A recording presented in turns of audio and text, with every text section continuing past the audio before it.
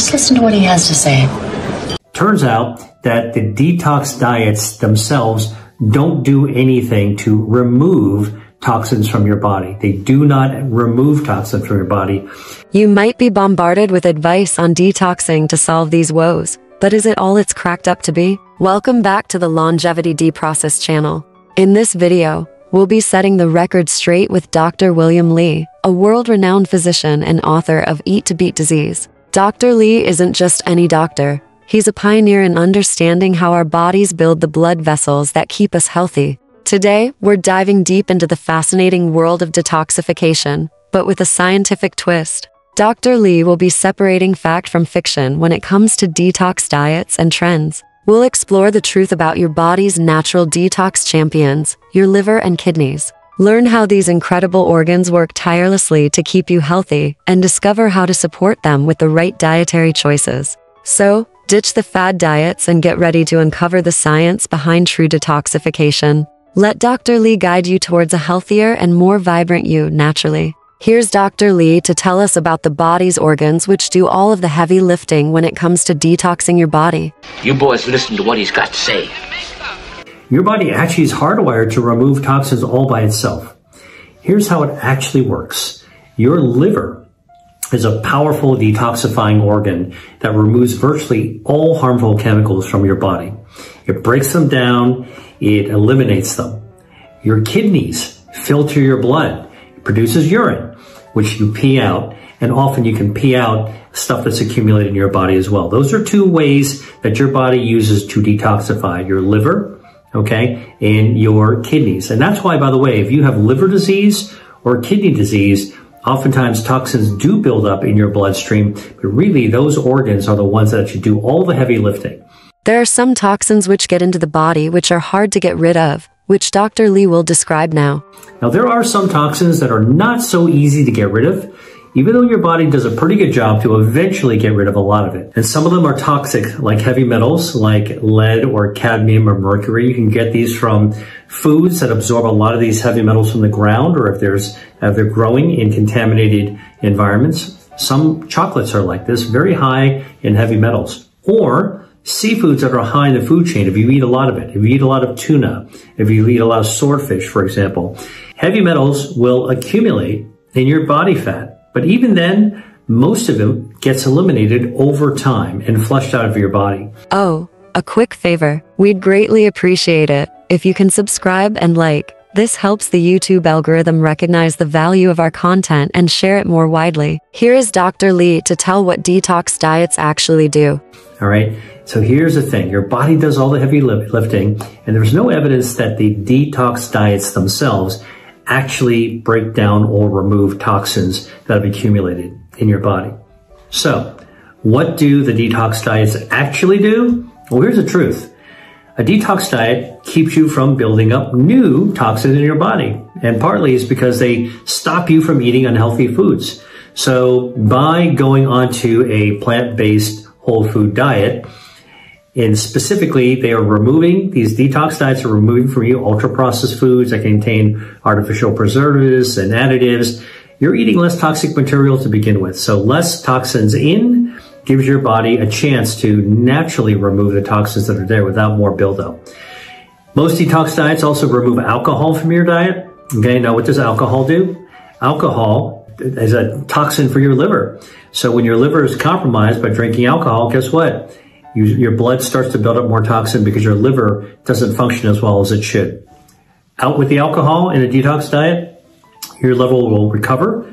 Liver is a really regenerative organ, and it regains its detoxifying capacity. So yes, by removing alcohol, you're allowing the liver to recover and then to do its thing. All right. The third thing is that detox diets give people permission to focus on their health. If you're somebody who's going on a detox diet, chances are that you've decided it's time to put a little attention to try to get healthier. So you're going to eat less. You're going to eat more healthy foods. You're going to drink more fluids that help flush your blood. Use your kidneys here. It's at their own advantage. And you're going to focus on becoming healthier. People who are naturally more focused on their health tend to have healthier behaviors, and their body will respond accordingly and become healthier. By the way, An enema does nothing to remove toxins from your colon. So don't even go there. You don't need to get anybody to stick something up your butt in order to flush out toxins. That's not where toxins get cleaned out. All right. Now, an enema will clean out your colon, but then, that should be something you do before a colonoscopy to check for polyps and make sure that you don't have colon cancer. All right.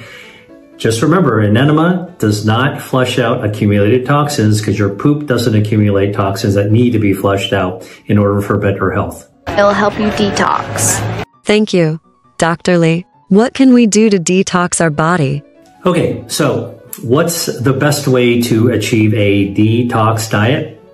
Whether you go onto a prescripted diet or not, here's my recommendations. Number one, if you want to actually just be healthier overall and let your body do all the work to detoxify, all right, here's what you do. Switch your diet away from ultra-processed foods to whole plant-based foods, vegetables, fruits, okay, legumes, nuts and seeds, healthy oils. That will actually be tremendously healthy to help your body overall, your health defenses overall get better.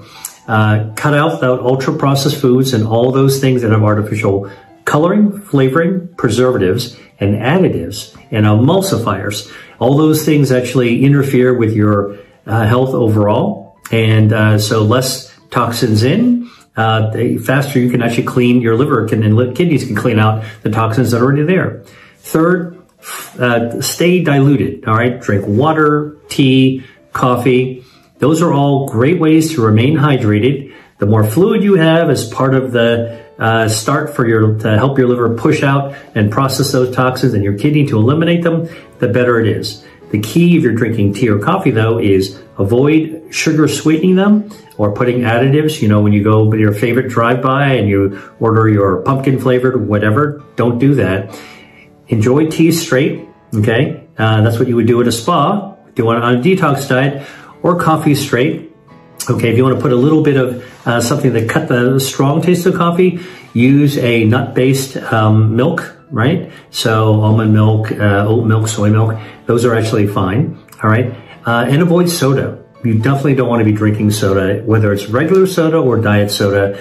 Just stay away from those when you actually want to clean out your body and help your body reset. Here's the other thing. Don't overeat. Don't overeat if you want to actually help your body clean itself out, all right? Stick to the Confucian principle of hara, hachi, bun mi. Hara, hachi, bun mi is a Japanese saying coming from Confucian principles, which means stop eating before you are stuffed, stop when you're about 80% full. When you eat slowly and you pay attention to how your body feels, you'll know when you're about 80% full. So your hunger is satisfied, but you're not feeling stuffed. Leave before the party's over. That's actually the best way so you don't overwhelm your metabolism with calories. All right? I gotta get in shape now. Too much sitting has ruined my body. Too much abuse has gone on for too long. There'll be no more bad food. No more destroyers of my body. Is there anything else we can do? If you want to push this a little bit further, try intermittent fasting. Now, we already do intermittent fasting every single day because when we're sleeping, we're not eating. When we're not eating, we're fasting. So we're always intermittently fasting. But if you actually want to push your health a little bit more, you can actually try deliberate intermittent fasting. The traditional intermittent fasting program is 16 hours of fasting with 8 hours of eating. Look, the research shows that if you just fast for 12 hours, half the day, and you eat for the other half of the day, which is a much more reasonable way actually to do this. That's something I can actually do. In fact, I do that every single day. That's a healthier and easier, more practical way to actually practice intermittent fasting. All right. And when you're actually doing intermittent fasting, the key is that when you are eating, you're going to be hungry. Don't overeat and don't eat junky food. All right. This is the way to let your body clean itself out naturally. By dilution with fluid, with your liver working on its own to be able to churn out and get rid of all the toxins, and from your kidneys to be able to pee out anything that you shouldn't be accumulating in there. This is the most natural way to detox. Please give us a thumbs up, share this video with your friends and family, and subscribe for more valuable content on health and wellness. Your support enables us to continue delivering essential information to assist you in leading a healthier life. Thank you for watching, and as always, I wish you excellent health, wealth, and happiness, with the key to vitality in your hands.